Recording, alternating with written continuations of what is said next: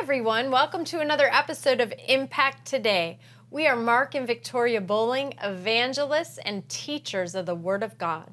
We are so happy that you decided to join us today. We are going to dive in to some good teaching from the Word of God today that's going to make an impact in your life for the better, for the good, because it's God's Word, and God's Word is good. Amen. Before we get into the teaching today, though, Mark, you have some testimonies for us? Yes, every week we receive phone calls to one of our host stations.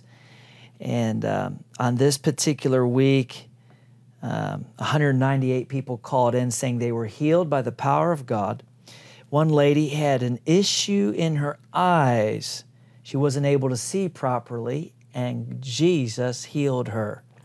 Hallelujah. Amen. The following week, 127 people called saying they were healed by the power of God. A girl called with an issue of depression. She was healed, and she called to testify that she had been set free. You know, that's wonderful and amazing. If you've ever suffered with depression and you hear a testimony like that, it really causes you to rejoice. But a lot of times depression is an evil spirit, but notice she was healed, and in the Bible, Jesus healed people who were oppressed by the devil. And actually what we're going to be talking about today, we're actually continuing with this series on developing your inward person, developing your spiritual life. But the passage of Scripture we're going to spend the most time on today, if you will put it into practice, it will prevent you from becoming depressed and having a depressed life.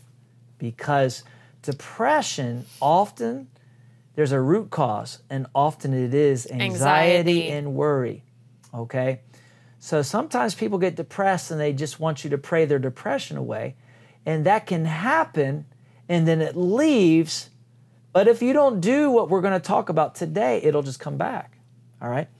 So we're talking about developing the spiritual life. Remember, we're talking about 4 ways you can develop your inward man, your inward person. Number 1, meditate every day, day and night, in God's Word. I would encourage you, start out with 10 minutes a day, 10 minutes in the day, 10 minutes at night. Do it. Amen. Number 2, do the Word. Number 3, practice the Word. Number 3, pray in tongues every day. And number 4, instantly obey the voice of your human spirit, which is really your conscience. If you'll do those 4 things every day, the day will come, you'll be very strong in your spirit, and God will be able to guide you even in the small affairs of life. Oh, yes. Hallelujah. Hallelujah. Amen. So we're going to get right into Philippians chapter 4. Practicing the Word. We're going to be doers of the Word. Yeah, and here is one example, a passage of Scripture that you can hear, listen to, and then begin to practice, not 6 days a week, but 7 days a week. And practice immediately. You can go away from here and start doing it right away. Amen. Philippians 4, verse 6, be anxious for nothing, but in everything by prayer and supplication with thanksgiving, let your requests be made known to God. And the peace of God, which surpasses all understanding, will guard your hearts and minds through Christ Jesus. Now, we taught on this in the last episode. Yeah. But let's just say right off the bat, what we can do is start talking to God about our anxious heart. Amen. Talking to God about the things that are making us anxious.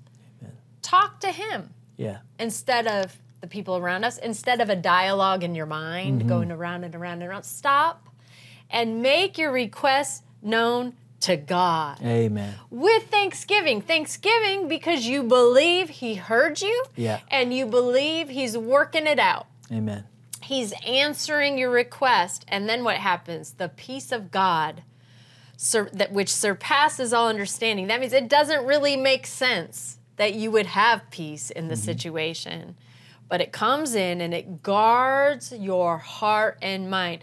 It stands like a soldier. It garrisons your heart and your mind. That will keep you stable through the storms of life. Goes on to say, finally, brethren, whatever things are true, whatever things are noble, whatever things are just, whatever things are pure, whatever things are lovely, whatever things are of a good report, if there is any virtue and if there is anything praiseworthy, meditate on these things. Amen. Hallelujah. Praise God. What things are true, noble, just, pure, lovely, good report, if there's virtue, if there's anything praiseworthy. Yeah. Listen to verse 8 in the New Living Translation. Fix your thoughts. Now, if God tells you to fix your thoughts, this is God talking to us, right? The Bible is God speaking to you. And this is what he says. Fix your thoughts on what is true and honorable and right, pure, lovely, admirable. Think about things that are excellent and worthy of praise.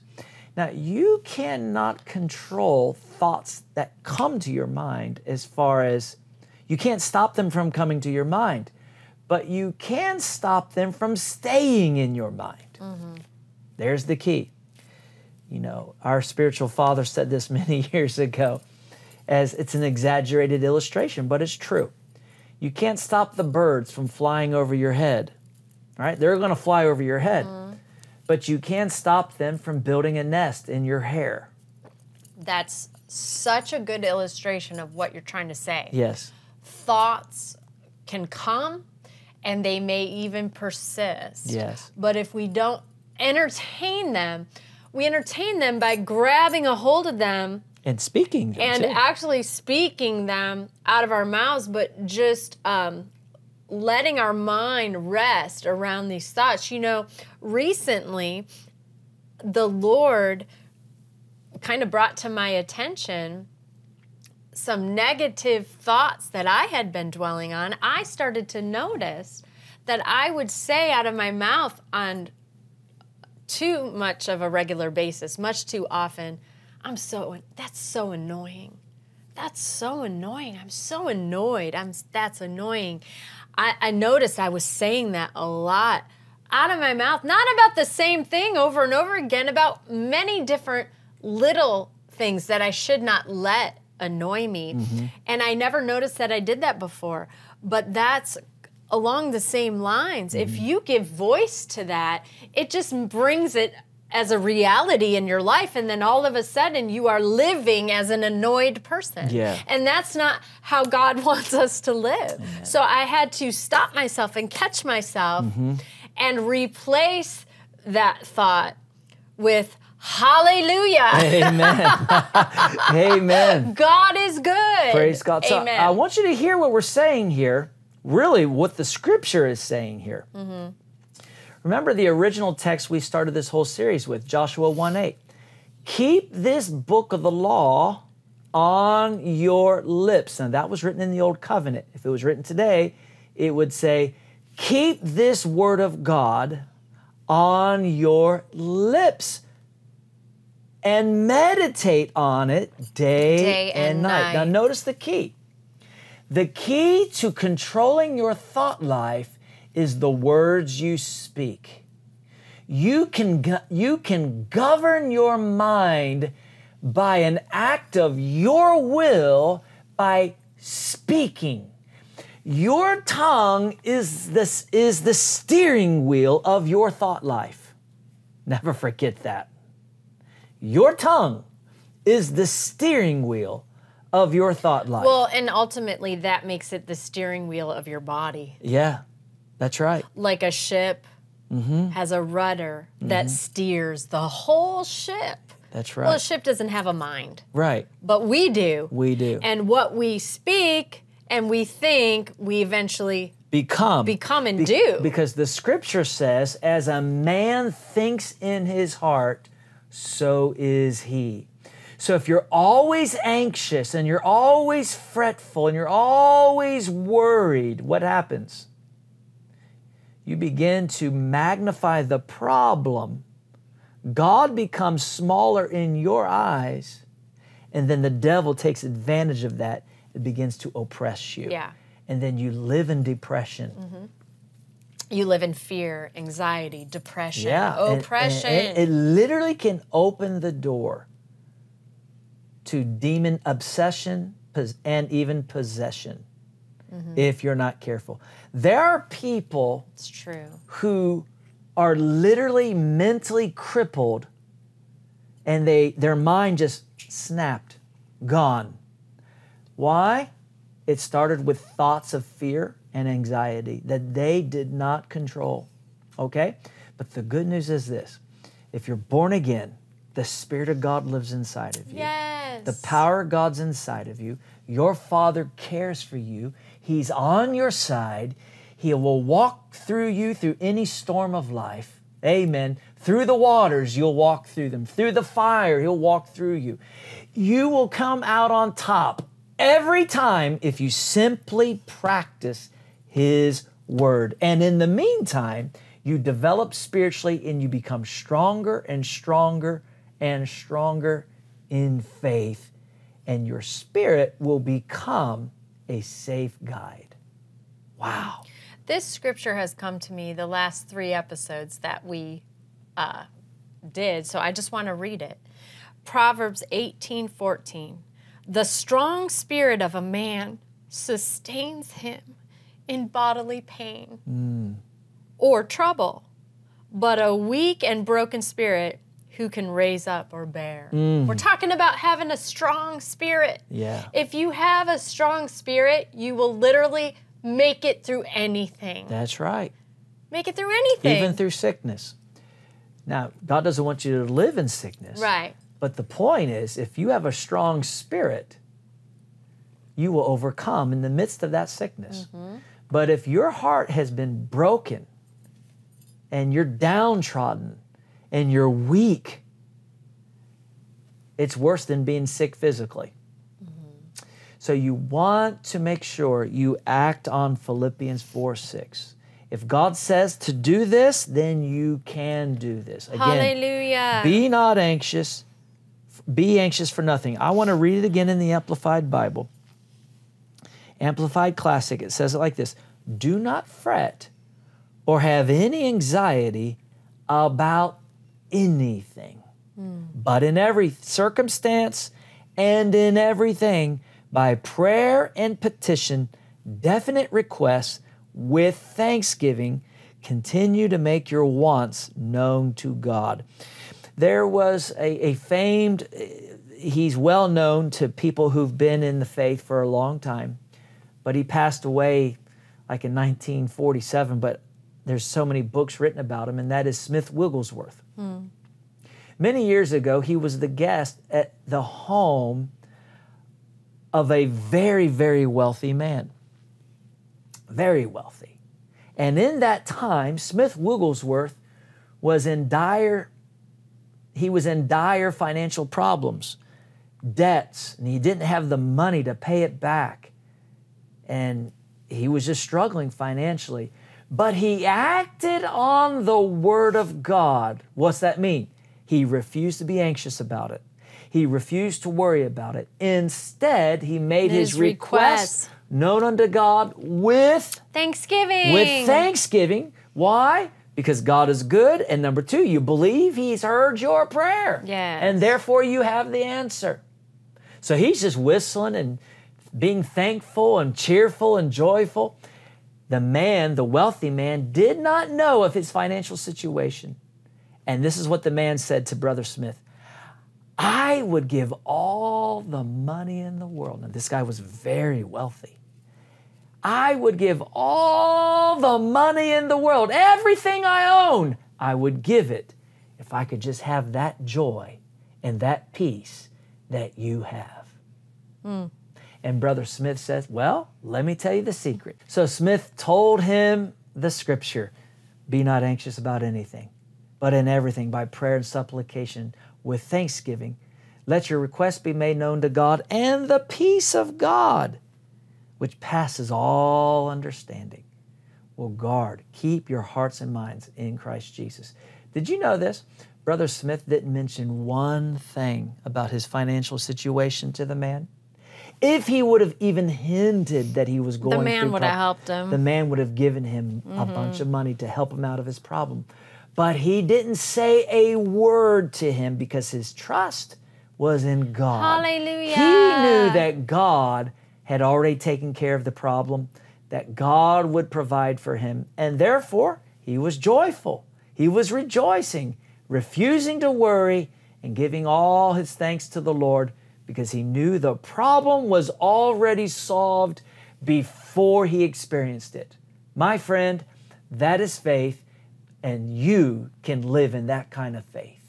Amen. Amen. If you will be a doer of the Word of God, God will bless you, and your spirit will become stronger, and you will be victorious in every area of your life. Hallelujah. Hallelujah.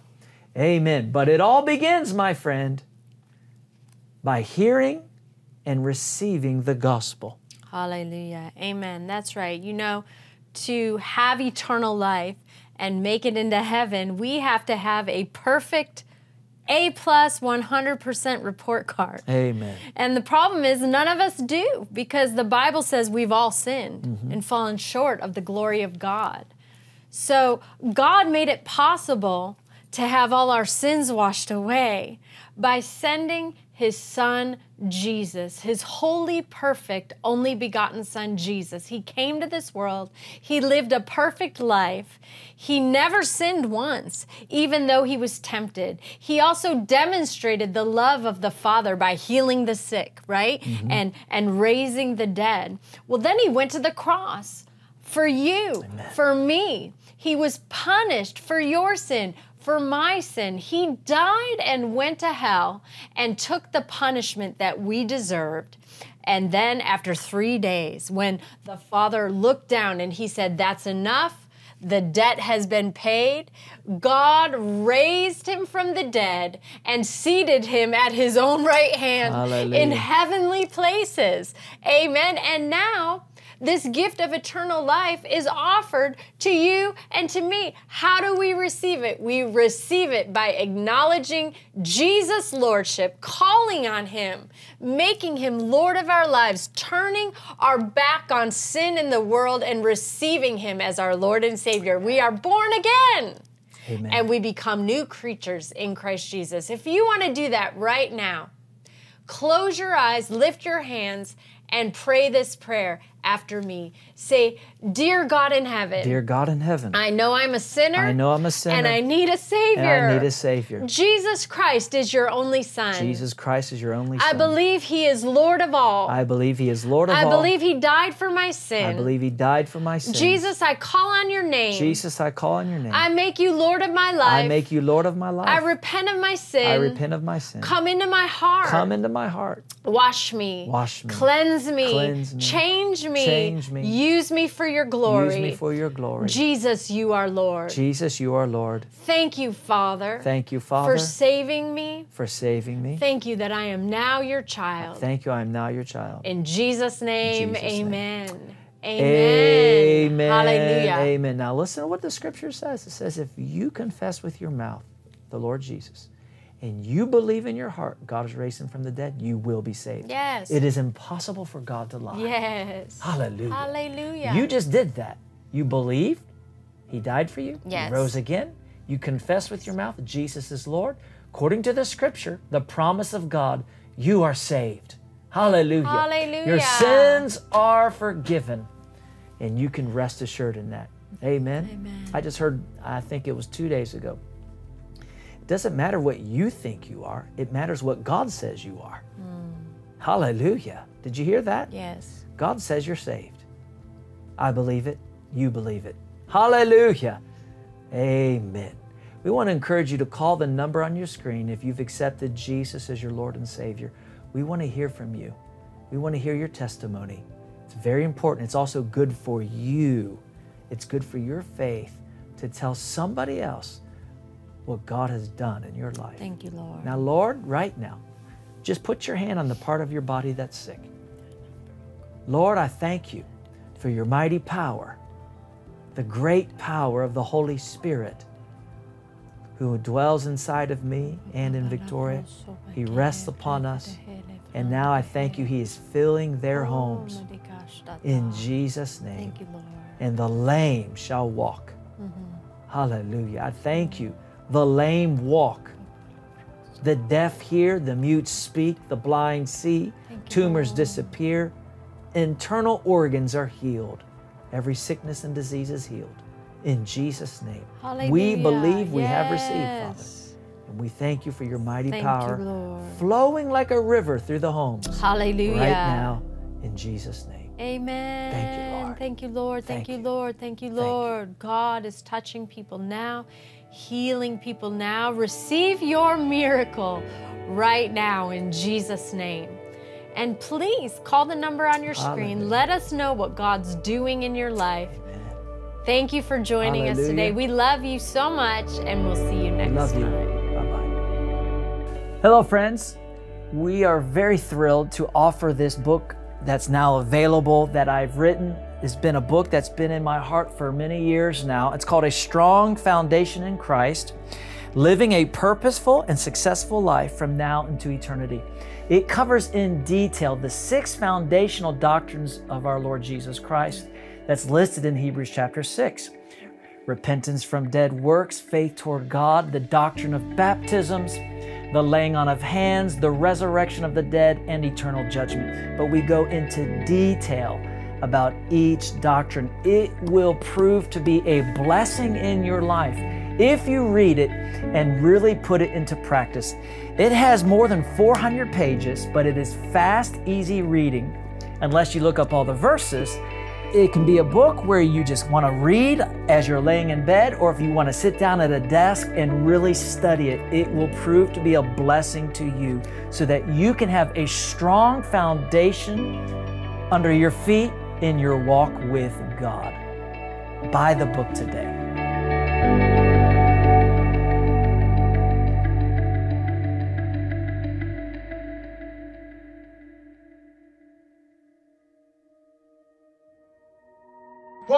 For the last 3 years, this child has been conversing every day through every 1 hour.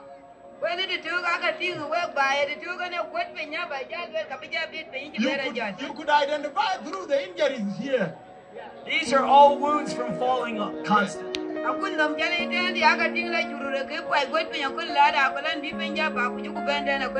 This is even up to last Sunday. It has been continuing. Only the thing is stopped on Monday. Throughout the day, all the days. Yeah. You could see. Wow. Wow. Every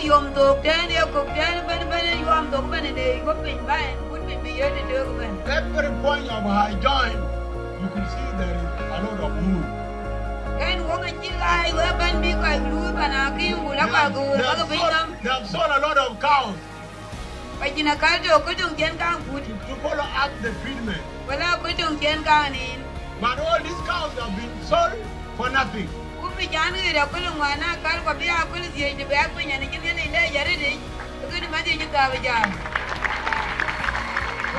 But from Monday up to today is Thursday, and tomorrow will be Friday when the child has been free. Hallelujah!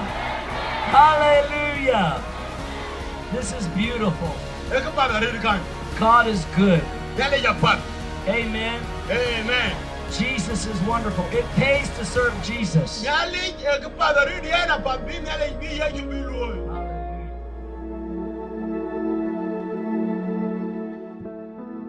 Hello, friends. We have a wonderful, powerful miracle testimony we'd like to share with you. We were ministering on the street outside. Someone was preaching the word, and there was a lady there listening. She was inspired to come up for prayer at the end and have hands laid on her. What had happened was 11 years before that, she fell from a second-story balcony and hit the ground. And as a result, she fractured her spine and had to have surgery. She wasn't paralyzed, but she had to have surgery, had to get a rod put in her back and some screws put in her back. And since that time, she was not able to jump, and she was not able to stand on one foot and balance. So we laid hands on her, we prayed in the name of Jesus, and right there on the street in front of everyone, she started to jump up and down and stand on one foot, completely healed by the power of the Lord. Hallelujah. Amen. And what God did for her, He will do for you, because Jesus Christ is the same yesterday, today, and forever. He heals you because He loves you, and He paid the ultimate price for your deliverance.